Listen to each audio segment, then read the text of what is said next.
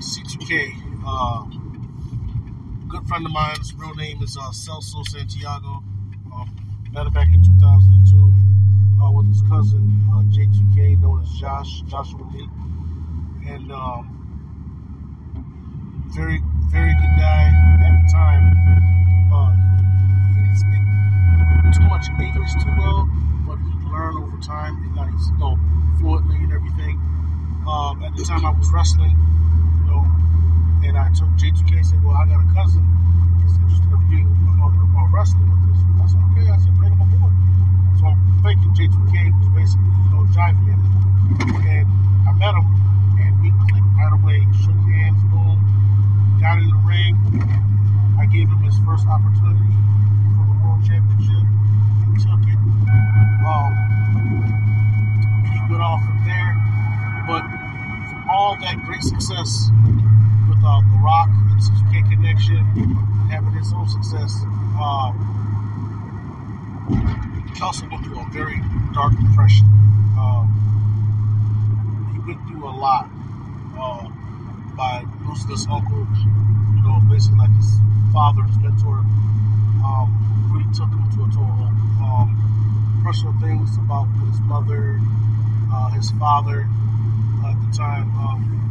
That was the dark side of C2k that people want to know: the drinking, the smoking,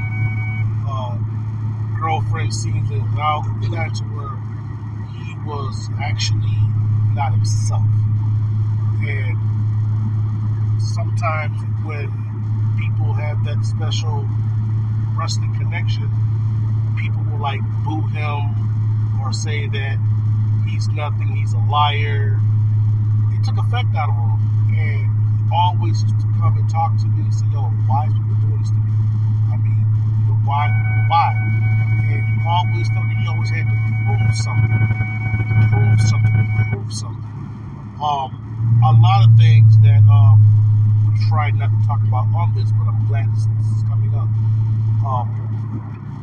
When they talk about who's the greatest of all time, and third is always me. And I love him as a brother, he loved me, but in the back of his mind, it's like, okay, what about me too? Don't just say Rock all the time. Give me something too. And I think that was another reason why he felt the way he felt, from being from his personal life and his career and writing books and stories. I mean, he was going through a lot. That's totally true. I've been through a lot in my life. Losing my uncle that passed away. One of my greatest supporters, my fan, he was my mentor, my everything. Just it took me. I remember that time I was the RUW heavyweight champion by that time, and it just basically, I was just you know what? The next day, I'm crying, calling my brother John, and John came to the house real quick. I remember came with his father, and hello? Yeah?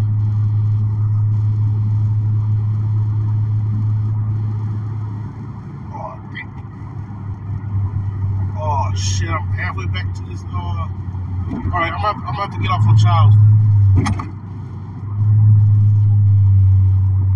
Alright.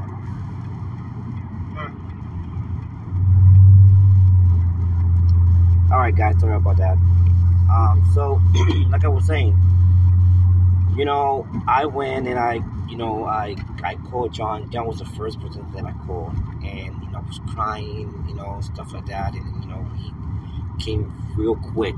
He came not even 5 minutes later. He came to my house with his dad. I call him my dad too, and he came, gave me a hug. He said, "You okay? Are you fine?" I said, I'm not okay. And I said, "Listen, bro, I'm gonna have to do this." And I basically threw myself from the title, and I said, "I can't have this right now," and I just basically, stop wrestling. Didn't come back into 2005, and it just basically, I was smoking weed, I was always drinking, and like he said, it's like and to this day, I feel like I still gotta prove myself, to people. Like, I don't feel like a lot of people take me seriously, and it doesn't matter what I did or what I do, because sometimes I'm like, like, damn, like, what else I gotta do, for people. And it's not basically the fans. It's just basically some of the wrestlers. The fans have always supported me, and I love my fans. The Whispers in the Dark, they always supported me. It just basically is some wrestlers in the back of wrestling, companies, and they basically call me a liar. You're not a legend, and I've always felt that way. I always felt like, for these 28 years, I always felt like everything that I do is not enough. It's not enough. And I had to be like, I recreated my character many times, and it's just like, okay, like, what else? Sometimes I get mad, and it's just like, okay, what else do you want me to do? Like, when it comes to wrestling, I give my life, my soul, my heart, my blood, my tears, my sweat. And it's still not enough. It's still not enough.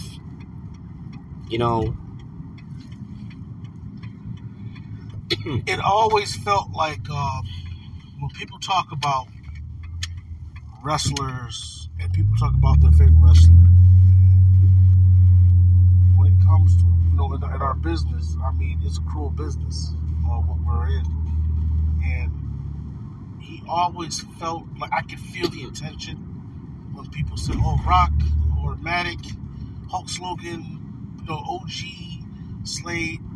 I could feel a little bit of the tension of, what about me? I've done things too. Why you guys can't credit me too? And I feel bad, but I talked to him about it. And I remember that one match that I honestly, to this day, I think it bothered him, because I could tell that I retired back in 2004. Mm-hmm. My last match, at the time I was healed. Yeah. And yeah. I had retired in Yes. 2004. Mm-hmm. And Mm-hmm.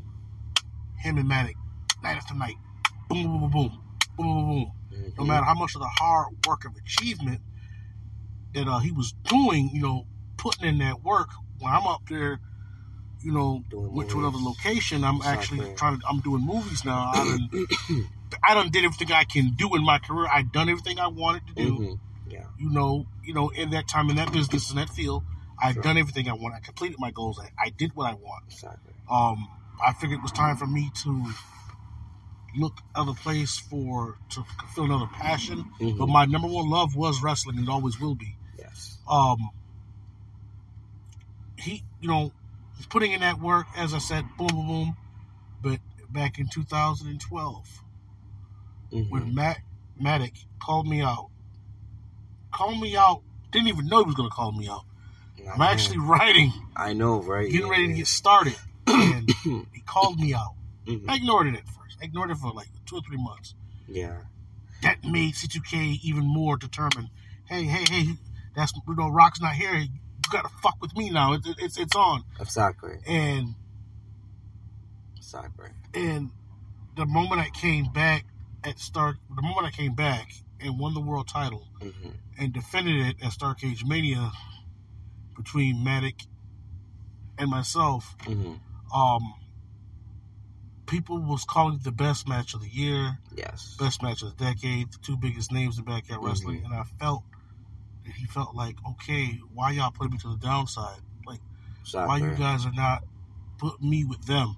And I felt that, and in his mind, it's like, okay, Rock, yeah, you're the man, but you left and started doing movies. As soon as you come back, where the fuck am I? I'm a nobody. And he felt that way, and that's what I never wanted him to feel like that. I told him, I said, look, man, I said, you know what I did with Matt wasn't a weekly thing. You know, it was just a once in a lifetime. I'm going back to Hollywood. But in his mind, it's like, okay, but when you come back, I'm a nobody. And it bothers me. That's why I love him. He's a damn good wrestler, damn good performer. The longest rivalry between him and Matic, nobody can never take none of his achievements away. And I try to moralize that and showcase that. To, hey, he's done a lot for this business. For him being in 2002 all the way up until now, a lot of guys came and go. And he stuck it out. Even when I went to Hollywood, he actually said, okay, Rock gone, you know, the biggest attraction gone, I'm going to fill my big brother's shoes, and I'm going to do what he did, and I'm going to stay on Mac's ass, and I'm going to be the man. And people were still trying to turn him down. And I don't think that was right. No, it was just always like that. It just like, you know. So the thing is this,